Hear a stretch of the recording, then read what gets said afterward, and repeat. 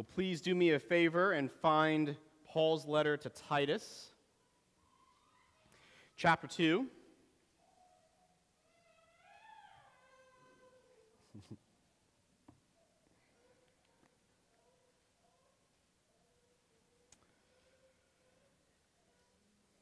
Hope you found chapter 2 of Titus, verses 11 through 15. Please stand with me. I'd like to read to you the Word of God. Hear now the words of our holy, loving, wise, and sovereign God. For the grace of God has appeared, bringing salvation for all people, training us to renounce ungodliness and worldly passions, and to live self-controlled, upright, and godly lives in the present age, waiting for our blessed hope, the appearing of the glory of our great God and Savior Jesus Christ, who gave himself for us to redeem us from all lawlessness and to purify for himself a people for his own possession who are zealous for good works. Declare these things, exhort and rebuke with all authority. Let no one disregard you. And thus ends the reading of God's word. You may be seated. Thanks be unto God for his word. Well, please join me in prayer, for we'll need the Lord's help. Our Heavenly Father, Lord, we thank you for making known to us what we could have never known apart from your revealing grace. We ask that you would cause the scales to fall from our eyes, as you did the Apostle Paul. Remove our ignorance, remove our unbelief, get it out of the way, O Lord. May the cupboards of our hearts be stocked full, filled with your precious word of truth.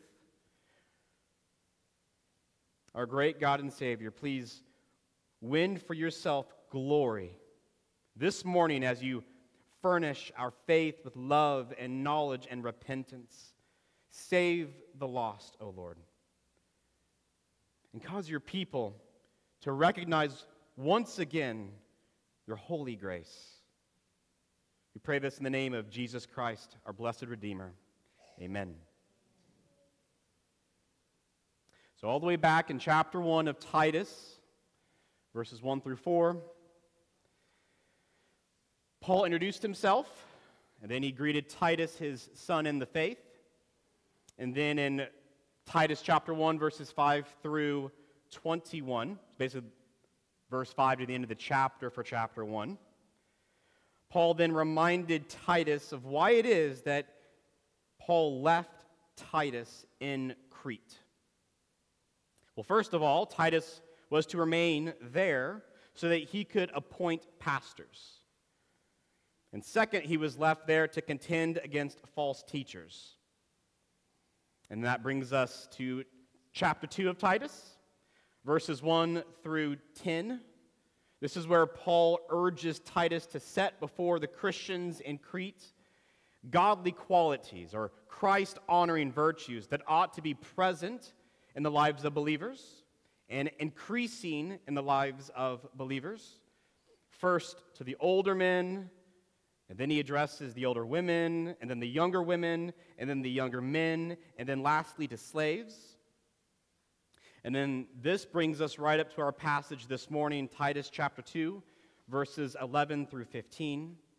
Remember, this is where Paul explains the source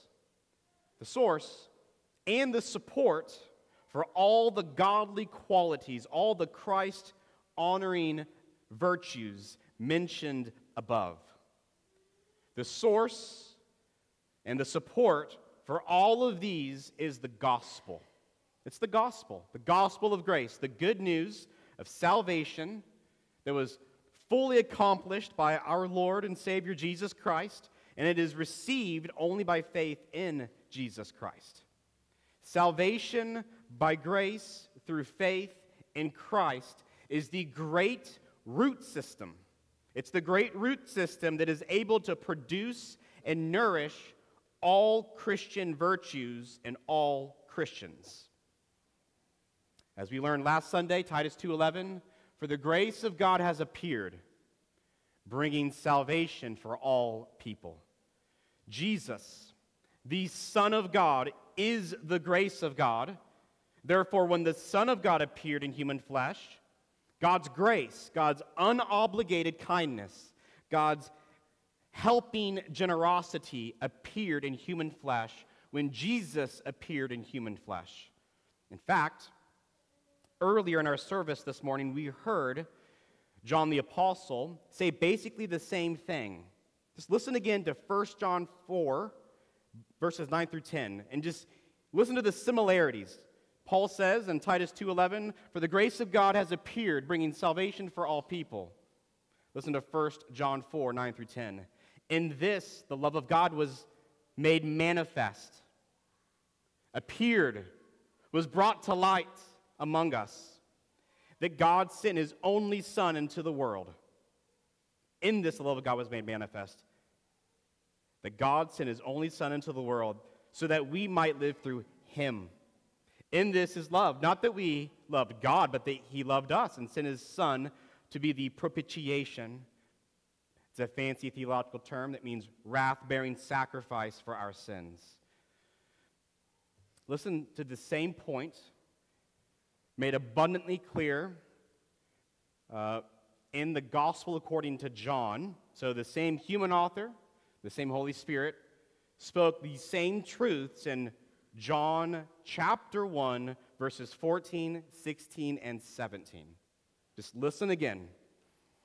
And the Word of God became flesh, the Word being Jesus. The Word of God became flesh and dwelt among us. And we have seen his glory. Glory as of the only Son from the Father. What is he full of? Full of grace and truth. We have seen his glory, he who is full of grace and truth. For from his fullness, from Jesus' his fullness, we have all received grace upon grace. For the law was given through Moses. Grace and truth came through Jesus Christ.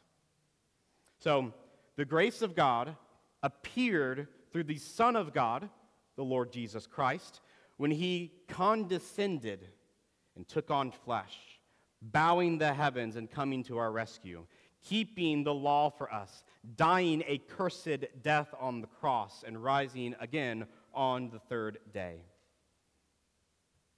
And what did the grace of God bring when he appeared? Bringing salvation for all people. So this is the saving grace of God, not the common grace of God. This is the grace of God that hauled in, carted in, brought in, right, glorious chariots of salvation, so to say. Salvation for sinners. That the guilty can be forgiven. That they can be counted righteous with the righteousness of Christ. That they can be reconciled to God permanently and irrevocably, irreversibly reconciled to God. And this saving grace is for all kinds of people, from all sorts of ranks and situations.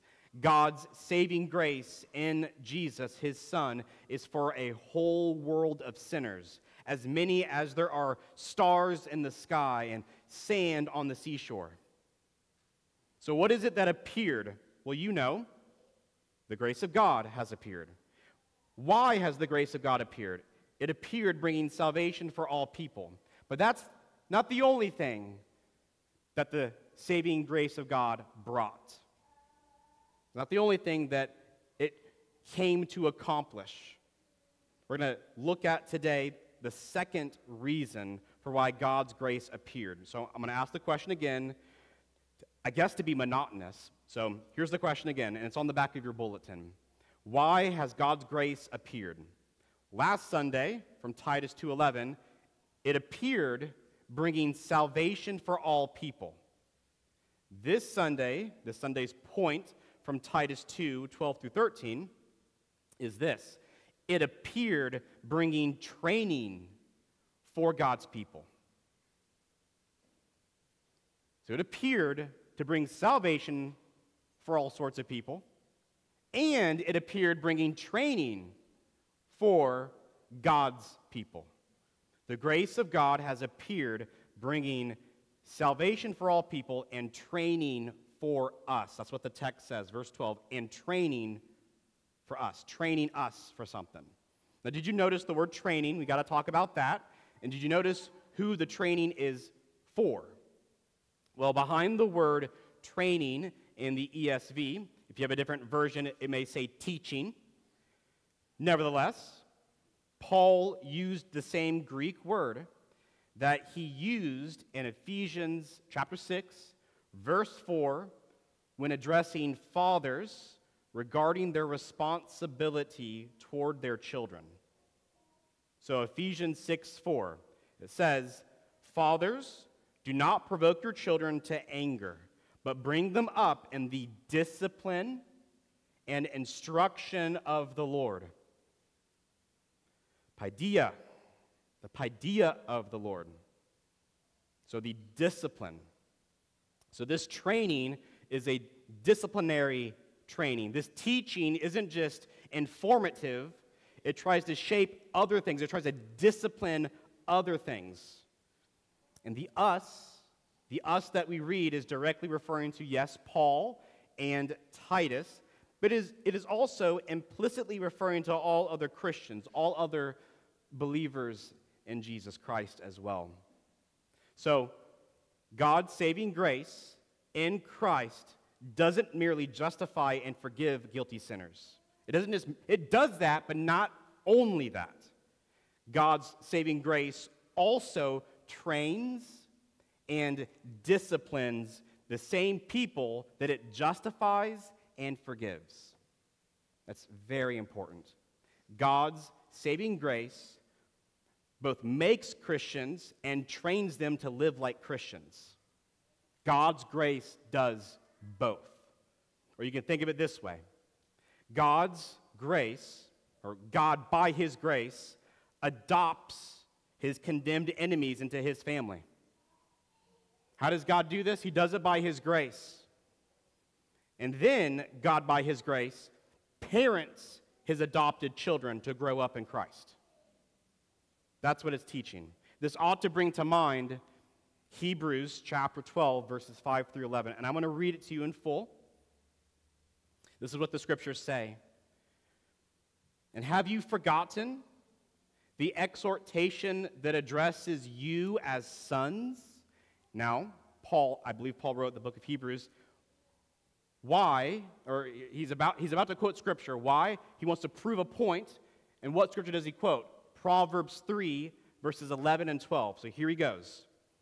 Here's something that they may have forgotten that addresses them as sons. "My son, do not regard lightly the discipline of the Lord, nor be weary when reproved by him. For the Lord disciplines the one he loves." Did you catch that? He disciplines the one he loves, and he chastises every son whom he receives. That's Proverbs 3, 11 through 12, and Hebrews continues to go. "It is for discipline that you have to endure. God is treating you as sons." Do you hear that? God is treating them as sons. He's treating us as sons. "For what son is there whom his father does not discipline? If you are left without discipline, in which all have participated, then you are illegitimate children and not sons. Besides this, we have had earthly fathers who disciplined us, and we respected them. Shall we not much more be subject to the Father of spirits and live? For they, our earthly fathers, disciplined us for a short time as it seemed good to them. But he, our God, disciplines us for our good, that we may share his holiness. For the moment, all discipline seems painful rather than pleasant, but later it yields the peaceful fruit of righteousness to those who have been trained by it. God saves his people by his special grace and love, and he disciplines and trains those very same people with his special grace and love. When preaching on this passage, Charles Spurgeon gave this helpful observation. He said this: Paul does not talk about a kind of grace that would leave men in sin and yet save them from sin's punishment. No. Paul's salvation, the salvation that Paul proclaims, is salvation from sin. He does not talk about a free grace that winks at iniquity and makes nothing of transgression. Oh, but a greater grace he speaks of, a far greater grace which denounces the iniquity and condemns the transgression and then delivers the victim of it from the habit of sin which has brought him into bondage. So what Spurgeon pulls out of this text for us and shows us this is what's here is that there is no such thing as God simply forgiving and not sanctifying, simply justifying and not changing those he justifies. That doesn't happen. If God changes your status from condemned to forgiven, he's going to change your behavior as well. He's going to change your behavior as well. A person cannot remain the same after the grace of God, just like how I could not remain the same if I got hit by a semi-truck. My friends, Paul, he can preach a gospel which promises that sinners are saved by faith in Jesus' sufficient work, apart from any performance of the sinner, apart from any law-keeping of the sinner, and yet, and in no way does that same gospel that Paul's preaching, in no way does it give license to sin, permission or warrant to go and sin all the more that grace may abound. Romans 6:1 and verse 15 as well. What shall we say then? Are we to continue in sin that grace may abound? Verse 15. Are we to sin because we are not under law but under grace? Here's the Apostle Paul's very short answer. That he has a long answer in Romans, but I'll just quote the short answer. By no means. No, absolutely not. Listen to Paul's other short answer, but in Titus. For the grace of God has appeared, bringing salvation for all people, and training us to renounce ungodliness and worldly passions, and to live self-controlled, upright, and godly lives in the present age, waiting for our blessed hope, the appearing of the glory of our great God and Savior, Jesus Christ. God's grace appeared to save and to discipline the saved. Please understand that. Please understand that. Now, from this point on, I would like to point out to you the two major things that the grace of God trains God's people to do. There's two major things. Let me just point them out to you, and then we'll go through them. First, followers of Christ, or recipients of God's saving grace, they are trained to renounce, to say no to certain mindsets, to certain qualities, or you could call these qualities corrupt ways of living. That's the first thing. Second, followers of Christ, recipients of God's saving grace, they are trained to live, to practice, to say yes to certain attitudes, to certain virtues, or Christ-honoring life habits. Let me just point them out to you a little bit more clearly. So, the first section of training is that God's saving grace trains us to renounce. And that's on the back of your bulletin. That should be the middle, one of the middle points. It's really a sub-point underneath. I only really have one point in the sermon, and this is a sub-point to that. The main point is that God's grace appeared, bringing training for God's people. And now I want to answer the question, what training? Training to do what? Well, to renounce, to deny, To say no. To say no to what? Ungodliness and worldly passions. What is ungodliness? Well, ungodliness is thoughtlessness towards God. Ungodliness is forgetfulness of God. Ungodly living is to live as if God doesn't exist. That's ungodliness. You either refuse to think about God altogether, that's ungodliness, or you refuse to think about God as he truly is, as he's made himself known in his word. That's ungodliness, disregarding God in the world he created, disregarding him, ignoring him, rejecting him. This is Romans 1:18, also verse 21 and verse 28. It says, "For the wrath of God is revealed from heaven against all ungodliness and unrighteousness of men." Now listen to how Paul unpacks ungodliness and unrighteousness of men. "For although," this is verse 21, "for although they knew God, they did not honor him as God or give thanks to him, but they became futile in their thinking." They became futile in their thinking, and their foolish hearts were darkened. And it gets deeper, verse 28. "And since they did not see fit to acknowledge God," that's ungodliness.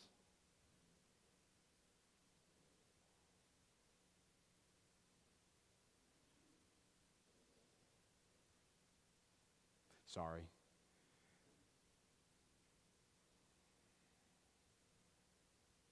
Are you okay, Michael? Yeah. What about you, Robin? Yes. Okay. So in Romans 1, Paul brings up the word ungodliness, and he unpacks that word to say, their foolish hearts were darkened, their thinking became futile. They refused to honor God as God or give thanks to him. And then in verse 28, he unpacks it to its very foundational level, and he says, since they did not see fit to acknowledge God. That's ungodliness. They said, why should I think about him?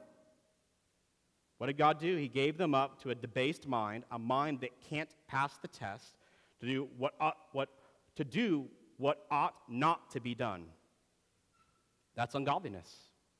The grace of God that saves us also trains us to abandon this thoughtlessness, this forgetfulness of God, this ignoring of him and rejecting him.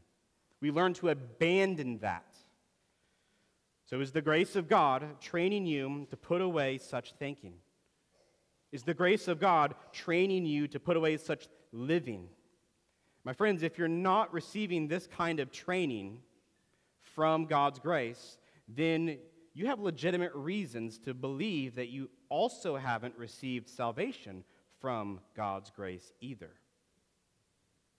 I hope that makes sense. I'll try to say it clear. If you're not seeing the training, you shouldn't think that you have the salvation. Also, according to Titus 2:12, the grace of God that saves us also trains us to say no to worldly passions. And what are these? What are worldly passions? Well, Jerry Bridges, he explained that worldly passions are excessive desires for and an obsession with the things of this life, such as possessions, prestige, pleasure, power. Those things, when someone latches onto one of those things and says, I need this. I can't be happy without these possessions or that prestige or that power or these pleasures. I need this. The Lord would call that worldly passions. And this just brings to mind Philippians 3:19, which says this. Paul, speaking of the enemies of the cross of Christ, he says their end goal is destruction.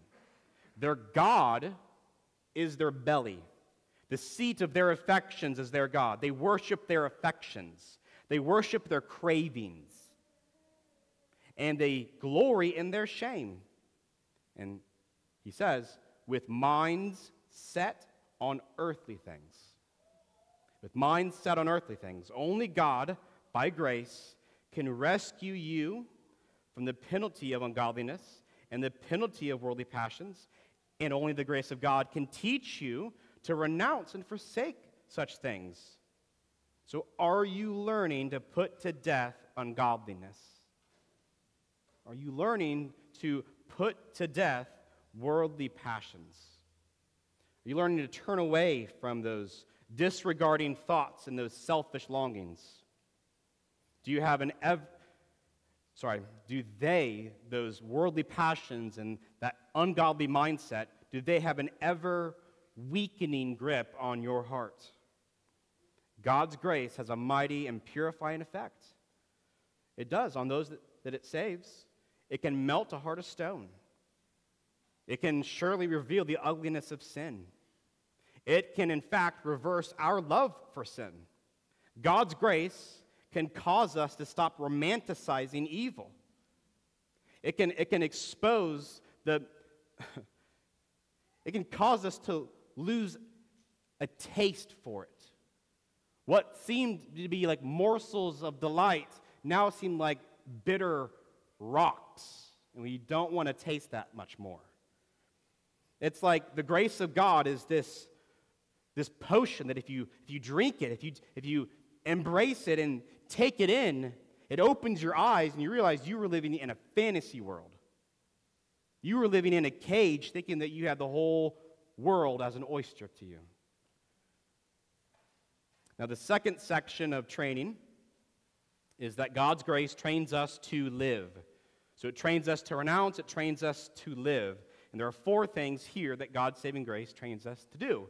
To live out self-control, godliness, or I should put uprightness there, godliness, and then waiting for Christ's return.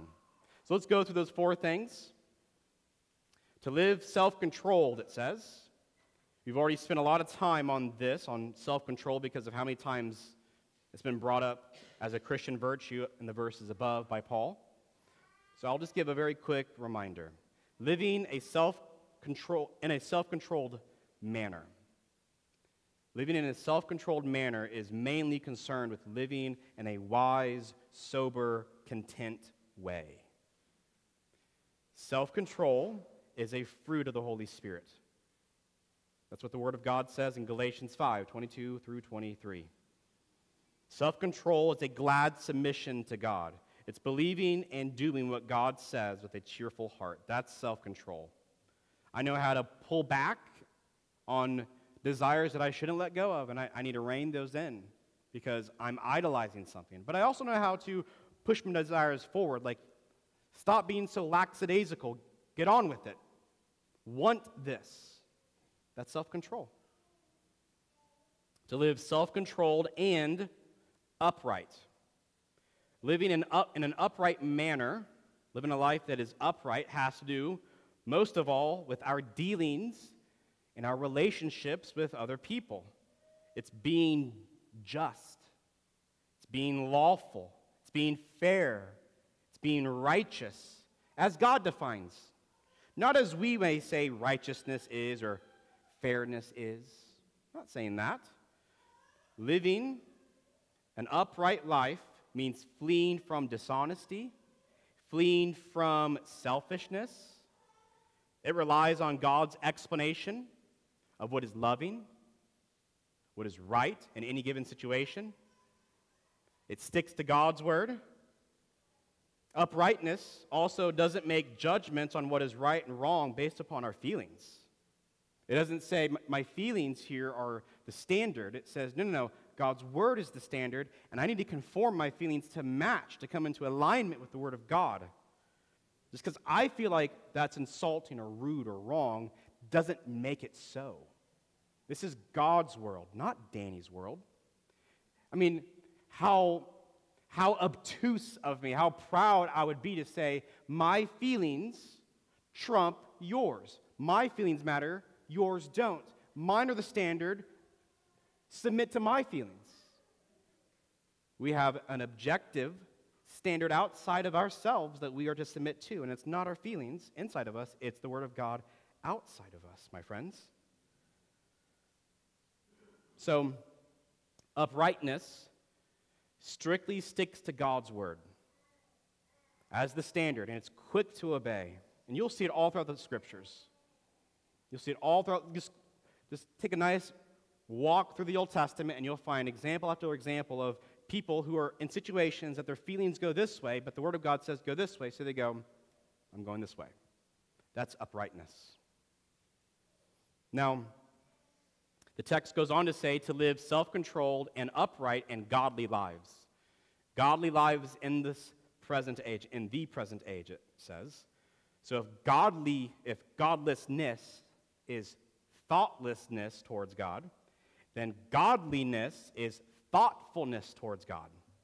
It's thinking that is profoundly Godward. It's being heavenly minded. It's seeking that which is above, where Christ is, seated at the right hand of God. Colossians 3, 1 through 2.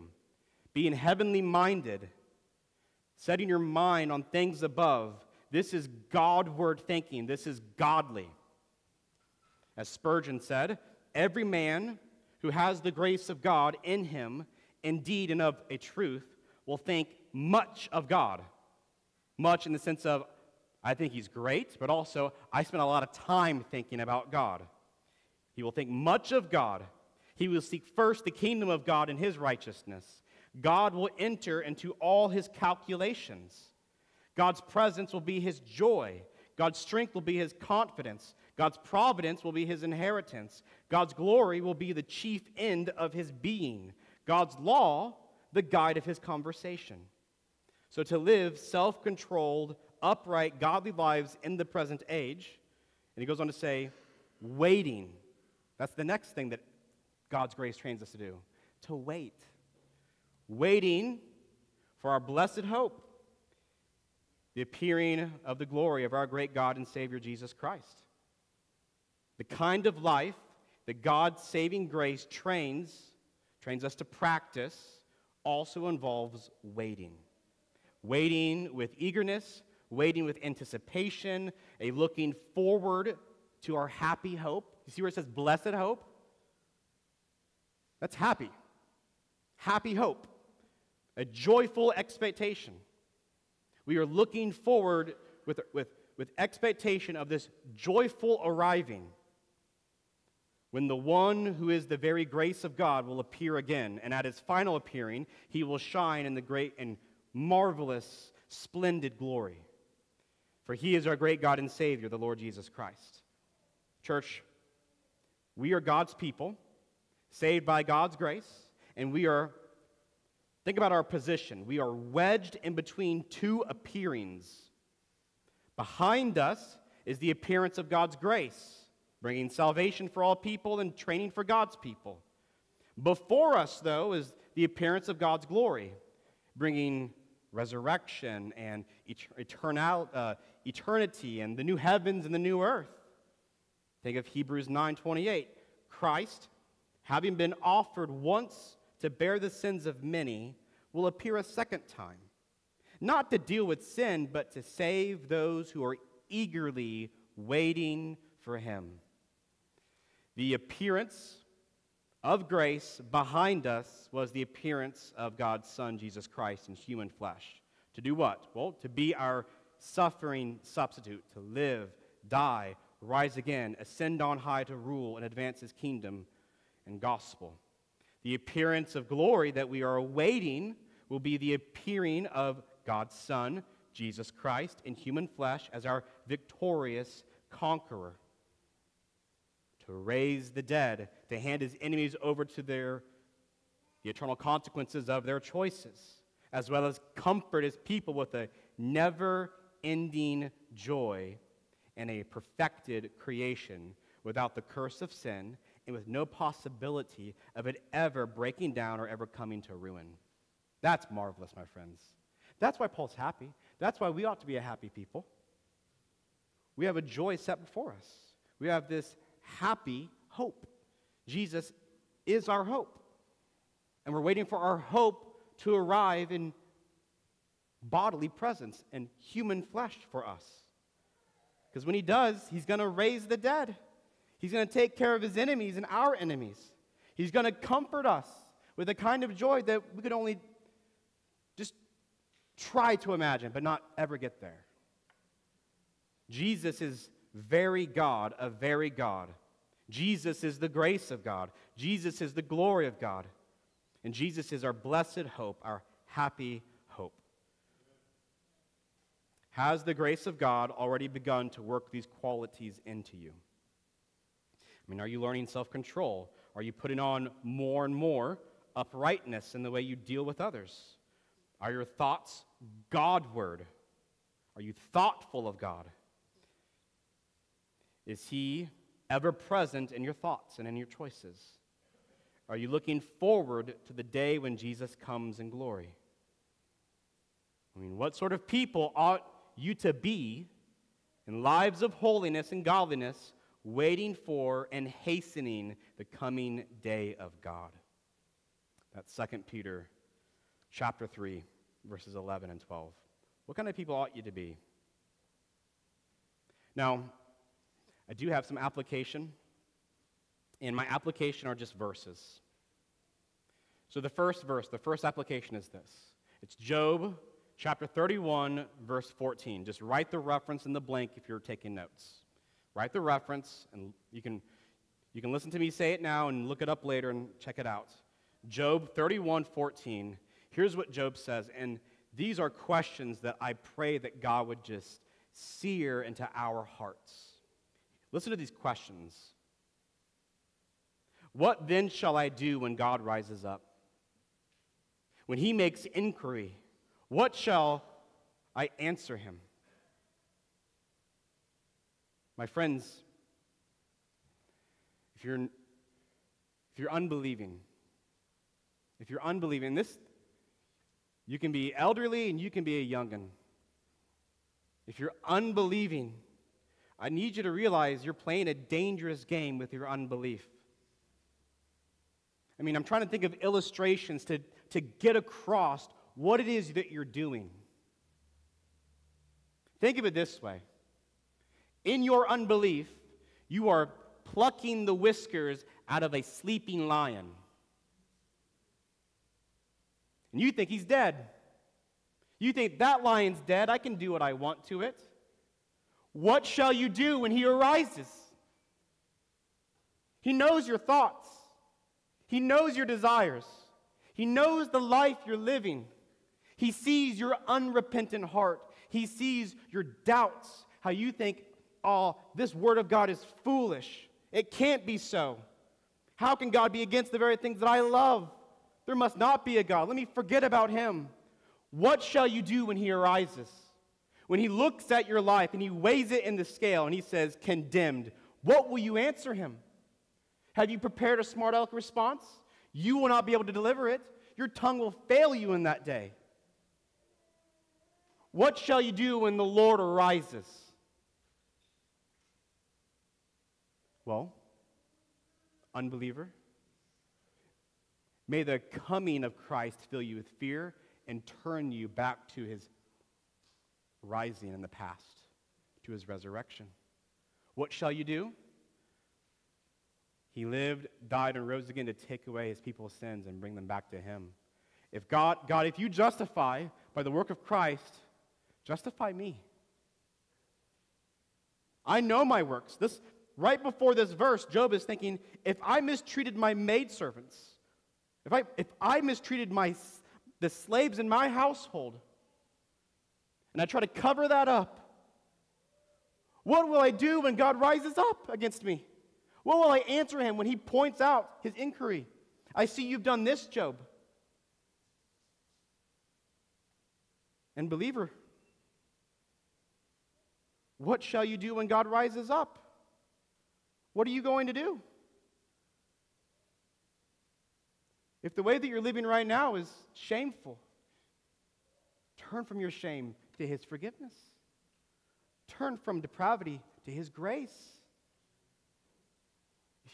If you're a fellow struggler as I am with sin. Where's your hope? Is it Jesus? Don't take your eyes off of him. And believer, hear this warning as well.